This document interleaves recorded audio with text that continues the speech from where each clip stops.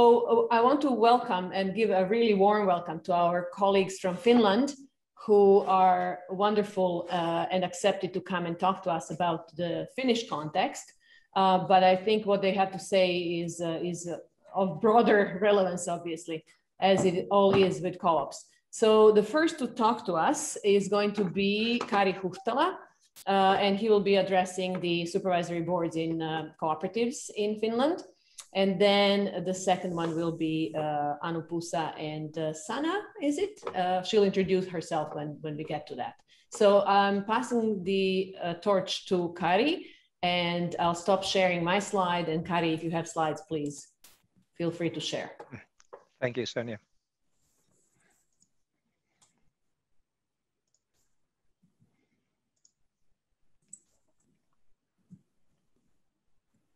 Okay. Good evening, good afternoon. My name is Kari Huhtala. I work as the Director of Cooperation at Pellervo Co-op Center, which is an apex organization for Finnish cooperatives. Besides, I'm a doctoral student at Lappeenranta LUT University in Eastern Finland. And my topic of my dissertation will be the election of board members in cooperatives. So this presentation is actually kind of like a spin-off from the main theme of my studies. We presented a conference paper jointly with Mr. Ira Jussila about 2 years ago in Barcelona on this theme, and this presentation is pretty much based on that paper. Let's go ahead. Contents of my presentation will comprise what is a supervisory board, maybe is to be on the safe side, and to tell my perception of the supervisory board model, which is possibly not familiar to all. And then second, roles and contexts of supervisory board and use of authority in supervisory board, which is actually a case from our paper regarding the selection of board members. What role does the supervisory board has in the Finnish context in this very important process? Former or some of the presentations referred to Mr. Beeman and his paper, where he says that most cooperatives around the world have some kind of supervisory board, although in some countries it is not mandated by the cooperative legislation. In some countries it is called, or it may be called, the supervisory council, but they are basically synonyms to each other in the literature. And usually the members of the supervisory board are elected by the General Assembly. And what is the main task of the supervisory board? According to Beeman, it is to monitor and control the board of directors on behalf of the General Assembly.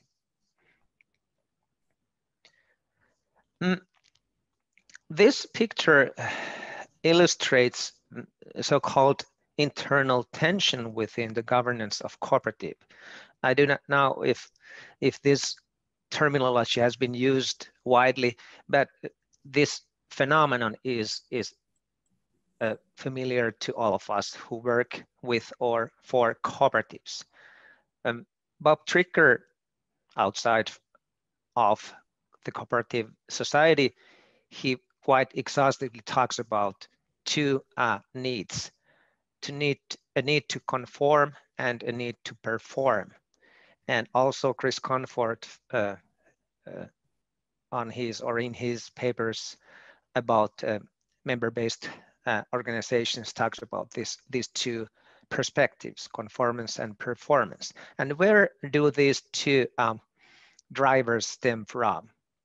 First, this performance this is quite self-evident. Performance requirement need stems from firm performance, that cooperative firm needs to perform, for instance, on the market. And sure, there are many other factors that influence firm performance, but this is quite evident. And then on the other side, how about this conformance requirement? There are at least 3 types of factors that are included. First, short-term and long-term expectations of the membership, expectations of different subgroups within the memberships, and third, expectations of stakeholders around the member society membership, for instance, the local communities. And we can see that and understand that these expectations are quite dispersed or scattered. And the idea to manage is to build up a functioning governance. In the literature, there are mainly two, or exist mainly, or are presented mainly 2 types of governance structures. The one is so-called one-tier structure, and the other one is 2-tier governance structure. These are, I suppose, quite familiar to us. But now we come into this issue of and about the supervisory board. First, if you think about this performance function, how is it taken care of in cooperatives? If we have one-tier structure, so it is the board that takes care of the performance function, but as well in the 2-tier model, it is the board of directors that takes care of the performance. But then, if you have a supervisory board, what is the difference between these 2 models? So still, in the leftmost model, it is the board of directors that takes care of the conformance requirement as well. But in 2-tier structure, it is the supervisory board that is able to now take a role in this conformance function. And so we can see that the division of labor is different in these 2 types of models. And this is very important when you think about the role of the supervisory board. The supervisory board has been its importance has been belittled in recent years and decades pretty much. And many cooperatives even have removed the supervisory board from the structure. But we claim and maintain in our paper that the supervisory board can have an essential role in the governance. And in this picture, we can see the whole governance model in its widest version, where we have a member council or council of delegates, supervisory board, and the board of directors, where we see that in the membership there exist all types of emotions, will, expectations, and need to control. But on the right side, the board of directors take care of the consideration, action, performance. And here in the middle is the supervisory board, which usually consists of its members, consist of the members of that cooperative. What can it do besides to control, which is the legal function? First, it can be at the best the member owner's voice in a cooperative, and in that sense steer the cooperative onwards. But also the supervisory board at the best is able to function as an intermediator within the governance between the board and the membership. I call it here internal communication into both directions. In this sense, it can take a big role. In the Finnish model, in the Cooperative Act, the supervisory board has quite a big power. It has an authority to both appoint and resign the board of directors and to control it. For instance, in the Netherlands, where they commonly have a supervisory board model, it doesn't appoint the board of directors because it belongs to the General Assembly. So it depends on the legislation how much power the supervisory board has. In the Finnish model, the power is quite big. And while Mr. Hansman maintains that the control is important, which it really is, we would add up in our study that the supervisory board can have not only legitimate power, but also many other types of authority and influence on the governance, especially towards the board. And this is the final page and picture, which summarizes some preliminary observations from our paper. So please regard that this was on the selection of board members. But we can see that on the leftmost side, where we have, or in this picture, we have compared our results against Raven's social theory on different types of powers. So we can see that that the supervisory board can have several types of authority or power within the government, not only the legitimate power, which is a default, but also coercive power, for instance, to dismiss the board of directors if it is necessary. But also the supervisory board chair, what we realized, this was a qualitative study. We realized that the chair is a very influential, having informational power and even referent power, which refers to his or her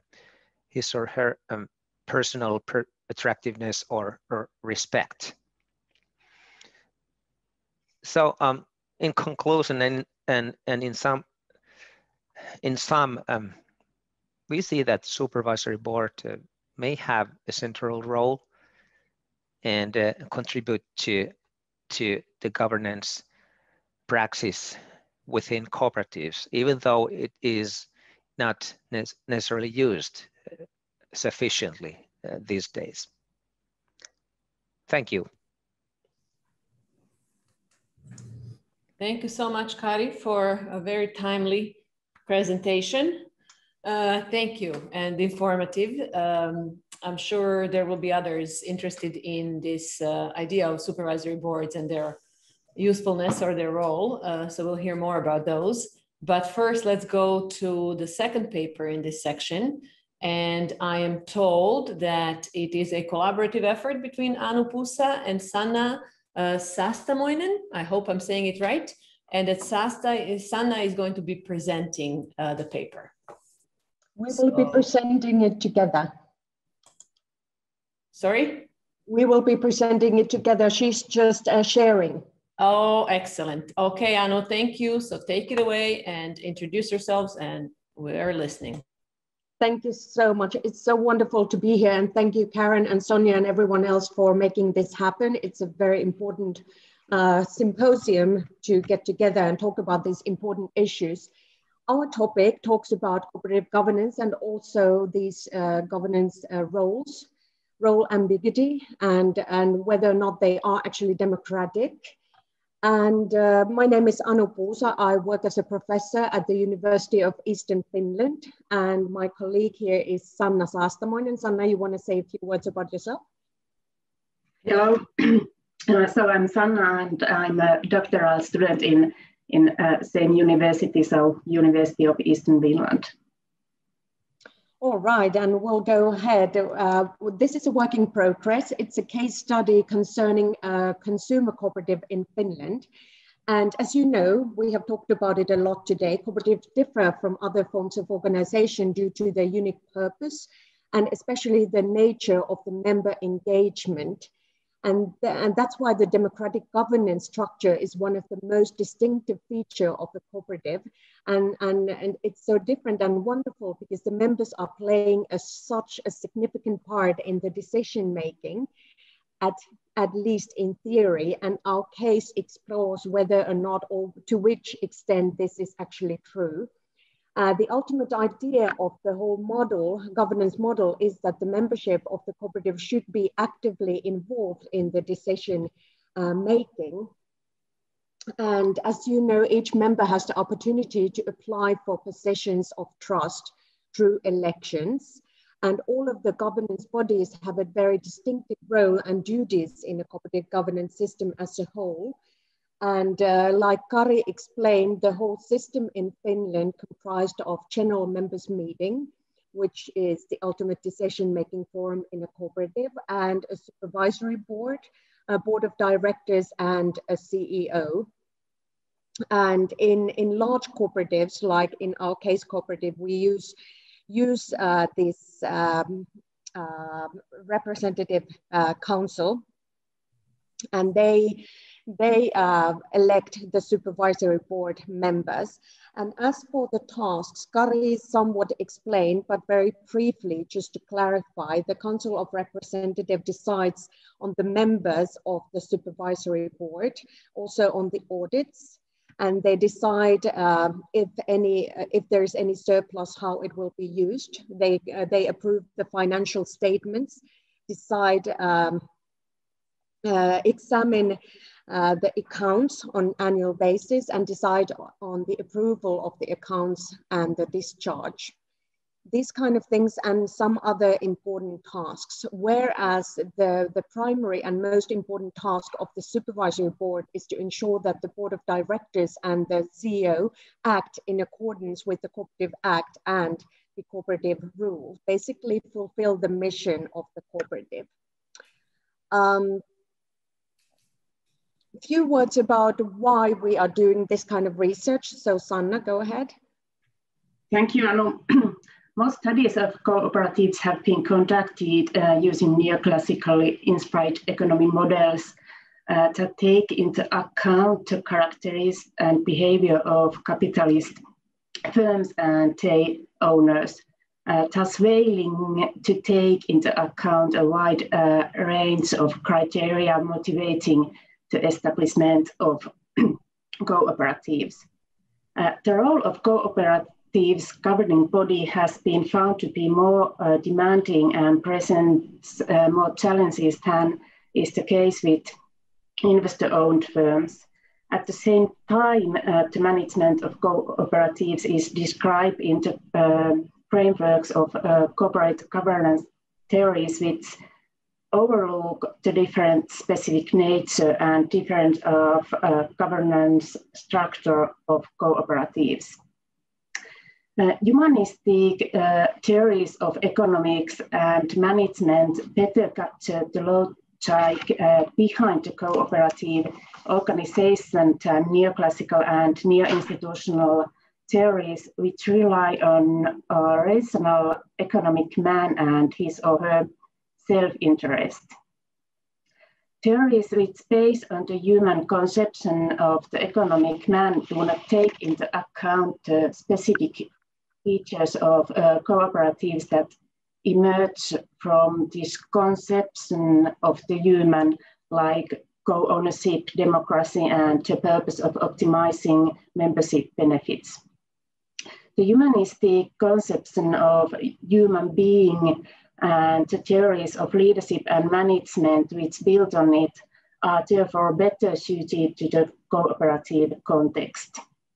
From the perspective of the humanistic paradigm, it has been argued that cooperative governance should be a network governance with a network-like structure and where power is shared to a wide range of members and stakeholders. The division of power ensures the implementations of the principles of democracy and co-ownership. When power is divided in the network, it's important that everyone who is involved in the governance recognize the purpose of each governing bodies as well as the tasks of the TEM and the basic idea on which the cooperative governance is based. Previous research shows that widespread ownership of large consumer cooperatives can lead to the passivation and alienation of members. So the role of the governing bodies is even more important to realization of the idea of the cooperative. Most governance research has focused on the role and structure of the board of directors, and research is needed because of the different types of companies and the impact on the governance system. And there's only a little previous research on supervisory boards and councils of representatives. Please, Anu. Basically, our research contributes to the discussion related to the features and especially the challenges facing this participatory, people-centered and democratic cooperative governance. And basically what we are doing, we have a qualitative case study and we are interested on the roles and tasks and responsibilities of the various governing bodies. And here are our research questions. Basically how they understand the whole and what do they feel they are deciding on. And when they describe the responsibilities and tasks, we interpret how these ideas reflect this humanistic approach of cooperative governance. We have, like I said, qualitative data. We have a sample of 54 participants, and we used qualitative content analysis to go through the data, and then we'll go straight to the empirical findings. We'll be very brief with that. So the responses of the informants were very heterogeneous, and perception of the roles and tasks of different governing bodies were fragmented. It appears that for the majority of the governing members, the overall structure of the governing body and the tasks of the various governing bodies are not clear. In practice, the materials present a view of the cooperative as a very hierarchical actor, in which the different governing bodies are seen to operate hierarchical relationship with each other, and cooperation and interaction and communication between them is limited, and in which real power is exercised by very few. The representative council, which is mentioned as highest decision-making body of the governance, is not interpreted by its members as an actual decision-making body at all. Its most important and practical task seems to culminate to communication of members' issues. Thus, the decision-making power of the representative council was perceived mainly as a rhetorical mantra, the absence of which does not in fact support the perception of cooperative as a genuinely democratic form of enterprise that listens to the voice of its members and meets their needs. The researchers were also asked to consider how decision-making takes place in general terms in cooperative. The answer showed that the cooperative principles are considered important and the principle of democracy. Sanna, we seem to be having trouble hearing you. It's just started to cut out just recently. Okay. I don't know if there's other noise or if you have a headset there. That we'll try it again though. Go ahead. Okay. So the answer showed that the cooperative principles are considered important and the principle of democracy is strongly emphasized in regard to this question. However, its content does not appear to be clear to all members of the governing bodies. From the answers, we cannot see how democracy is realized in practice. So its value that is strongly associated with the cooperative idea, but which in practice is not expected to be realized. On the basis of the data, democracy is considered to be part of a cooperative, but everybody assumes its unrealizable character without questions. In practice, people don't worry that democracy may not be realized. In other words, the democratic nature of the cooperative was only emphasized on the paper. So the decision-making seems to be very pseudo-democratic. As a sub-team, we also explored the motives of governance representatives to become and act as a representative. These motives varied from selfish to very altruistic, which in part helps to explain our conclusions. Wonderful, thank you, Sanna. And we'll move on to the discussion. So basically, I'm going to highlight the main points. You can move on to the next one. So basically, as we heard, the democracy is a value that is very in the cooperative thinking and idea. And it's really the key characteristic of cooperatives. It's really the heart and soul, as it's stated in the ICA identity statement. And our respondents also highlighted its importance. However, our material lead us to ask, how do the members understand, or what do they ultimately mean when they talk about democracy? Because it shows that in practice, it is realized only as a cooperative member's right to stand for election and be elected to the governance. However, democracy is about more than elections. It's about how these elected leaders make decisions. That is about governance, decision-making systems. So the focus should be actually on the quality of the democracy, how the decision-making works, and if the governance system is meeting its full potential. And in our case, like we describe, it seems that it's basically this representative council is a rubber stamp with no real power. They are there, but they don't really decide on many things.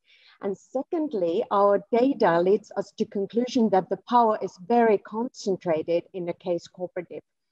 The decision-making power of the Board of Representatives it's really reduced to a very passive listening of the Supervisory Board. There's no actual dialogue. And the supervisory board, in turn, they don't recognize or really describe the object or the scope of their oversight role. Who or what are they supervising? So that concentrates power to the board of directors and operational management. And all this conflicts with the views of humanistic governance. And thirdly, we talked about this, the hierarchical relationship between these governance bodies. And basically, we also question why these people, even though they say that we are motivated to do the tasks and represent the voice of the members, but they are surprisingly satisfied with the current situation. They don't question the lack of influence, and they don't really criticize it. And finally, our fourth conclusion is that basically, and this is our major concern, who is actually supervising the board of directors and the management if the members of the supervisory board do not even recognize their most important task, their role as a supervisor. So basically their concrete decision-making power seemed to culminate in choosing the CEO and the members of the board. So these kind of concerns, and like we said, this is still a work in progress, and we very much appreciate all the comments and questions from you. Thank you very much. Thank you.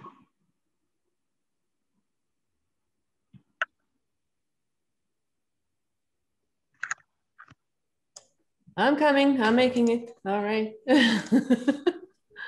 Okay, so we are in the university where people are starting to show up, and so we have noises from all over. Gotta shut the doors. Anyway, thank you so much. This was really informative, as it was depressing, but let's hear some comments and input. I mean, Kari, if you want to take it away, please do, but I'm not putting you on the spot. It's just that you know the situation in the country, so maybe there's something that you'd like to add to this. Or if not, no worries. I'm just curious to see if people have any thoughts, any concerns, like whatever you want to share. Yeah, thank you. Sanna's research is extremely interesting. And maybe a few comments about that power element, which I've been like researching as well. My like object group of research are producers cooperatives. So and Sanna are investigating consumers cooperatives. So there are like common the structures are common, but the field is different. But I would say that the role of the supervisory board and its power is both good and bad, because in my research I realized that it was good that the supervisory board and its chair has quite much power, because it is an intermediary between the membership. It has an optimal position towards the membership to listen sensitively what the membership or the member council is saying, and then to supervise the board. For instance, in the Finnish model, the supervisory board chair attends all board meetings 100%. So the chair is quite pretty much aware of what all is happening. But on the other hand, I realized within the producer cooperatives that the supervisory board chair may become kind of super person with an overwhelming authority and power, is sitting on the board of directors, is sitting as the chair of the nomination committee, which prepares the election of board members, and is leading the supervisory board. They informally discuss those chairs, supervisory board chair and the board chair, and they informally discuss quite much career discussions back of the scenes. So very influential person, which requires very high moral in order to be functional and work.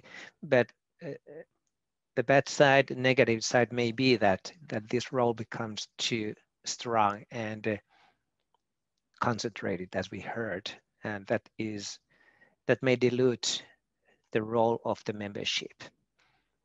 That was my actually main comment. Right, thank you very much. Other thoughts? Any comments? Sonja, there is a question from Olive McCarthy as well. Okay, Olive, go ahead.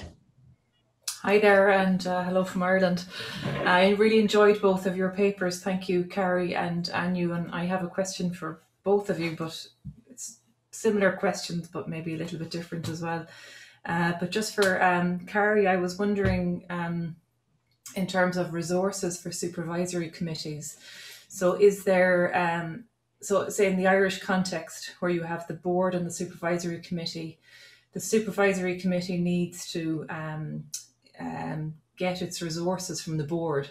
So even though there's oversight of the board by the supervisory committee, the board still sanctions the resources that the supervisory committee gets. So it's a very strange kind of a dependency, I suppose, of the supervisory committee on the board and vice versa. So that was just my question for Kari, and for Anu and her colleague. I just wanted to ask about, because this is a little piece of work that I'm just doing myself at the moment, which is around the remuneration of the board. So just wondering if directors get paid and if there's any relationship between the various things that you've been looking at and being paid or not paid. Thank you. If I'll go first, your question was if they were paid. Yes, they are. Yes, they get a monthly salary, and also they get some sum for each meeting. So yes, there is this monetary relationship too. That was quite interesting. That was a good question, considering those resources and those the roles between the board and the supervisory board. I'm not sure, I do not know your legislation, but it might be so that the supervisory board does not appoint the board of directors. Is it so? Yes, just the members will elect in the case where the members elect the supervisory committee. Yes. Yeah, but like in the Finnish context, so the supervisory board has a full power over the board of directors. It both monitors, and it is based on the Co-operative Act, monitors and nominates the directors on the board of directors. So the board of directors does not have any authority over the supervisory board. So we have not realized that this would be any problem, but if the supervisory board doesn't have that much power in your country, so it might be a bit controversial, this relationship. Yes, thank you. Thank you very much.